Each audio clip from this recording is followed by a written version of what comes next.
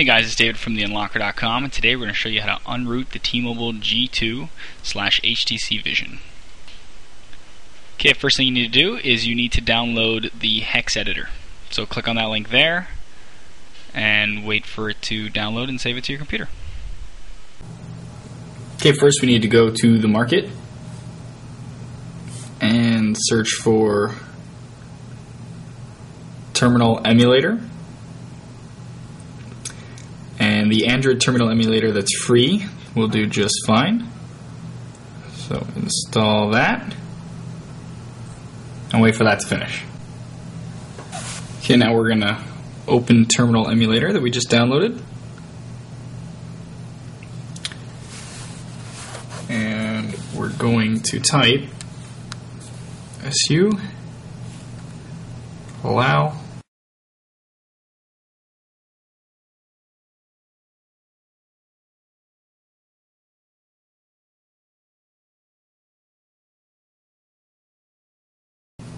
Okay, so we're going to double check that we got that right. dd space if equals dev block fc 0p17 space of equals / SD card. Okay, and then we hit enter. That should say that it transferred bytes in a certain amount of time, and then we can go to the next step. Okay, our next step is we're going to plug in the G2 via USB.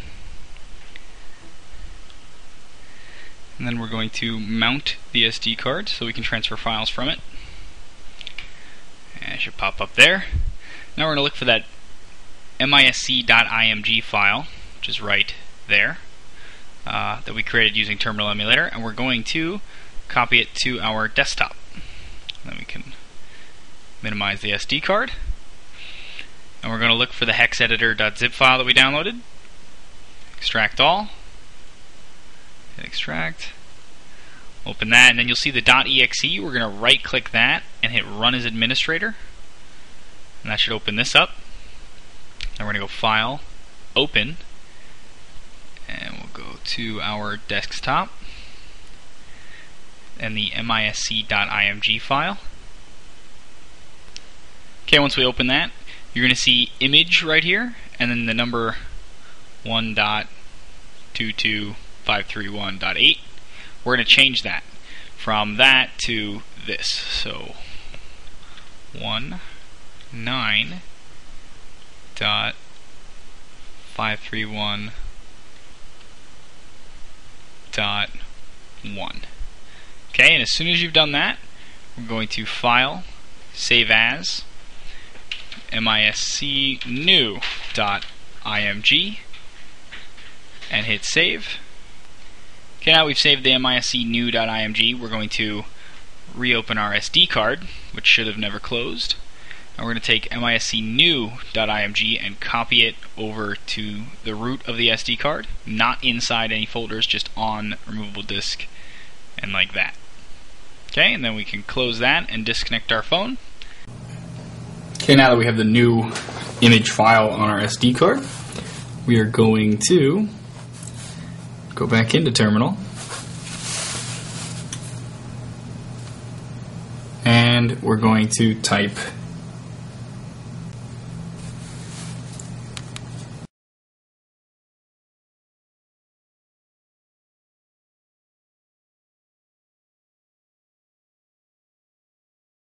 okay, we're going to double check dd space if equals card / new.img of equals dev block cplk 0p17. Enter. Should say it was transferred in a certain amount of time. And now we can go to the next step. Okay, now we're going to download the stock bootloader recovery kernel ROM, which is the pc10img.zip file. So click on that and download that somewhere to your computer. Okay, once we've downloaded that, we're going to plug our phone in via USB. And we're going to mount it so we can transfer files to it. There we go. And then we're going to copy the pc10img.zip file over to the root of the SD card. and wait for that to finish transferring. And again, it's on the root of the SD card, not inside any of these folders, just on the SD card itself. And also, don't unzip it, leave it as a .zip. Okay, now we're going to turn the phone off.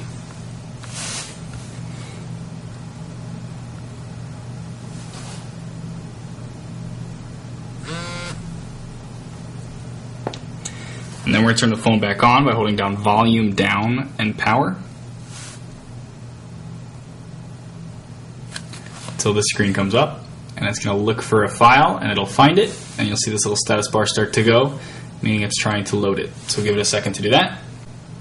Okay, once it's done, it's going to ask if you want to start the update. You're going to push volume up to begin the update, and it's going to take a while, so let it sit there and do that. Okay, once it's done, you're going to already notice at the top, S is back on, so now we have security on, and it's going to say press power to reboot. We're going to do that. Okay, now after we flash the PC10 img.zip file, we're now back to stock with S on. You could send your phone in for warranty at this point. It's optional though. If you want, you can flash the OTA update instead of waiting for T-Mobile to send it to you if you just want it. So we'll do that. You're going to click on this link here and download that to your computer. Okay, once that's downloaded, we're going to plug our phone in via USB and mount the SD card so we can transfer files to it.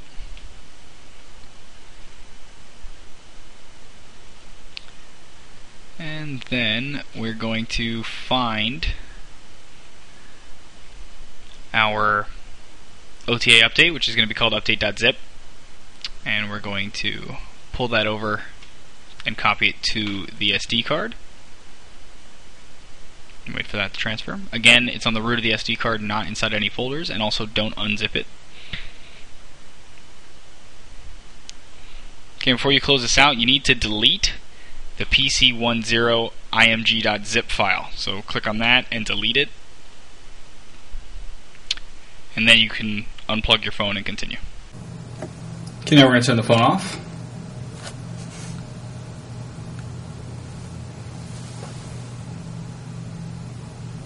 And we're turn it back on by holding down volume down and power until we get this screen. Should search for that file again and not find it because we deleted it. So now we can push volume down, select recovery, and wait for the phone to boot into recovery.